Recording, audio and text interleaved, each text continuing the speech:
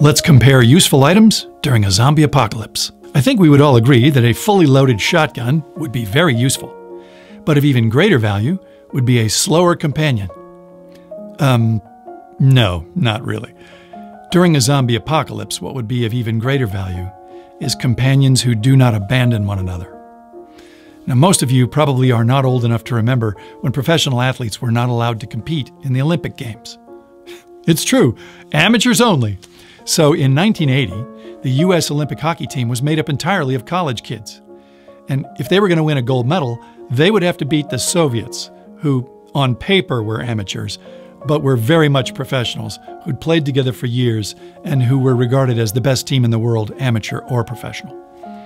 Now, the coach of the American team, Herb Brooks, when he was drafting the college kids who would have to face the hockey apocalypse, he got a lot of heat for not choosing some of the best players available. But his response was, "I'm not looking for the best players. I'm looking for the right players." He knew he could not beat the Russians on talent, so he chose players whose defining quality was they excelled at teamwork. Human beings who would rather die than let each other down.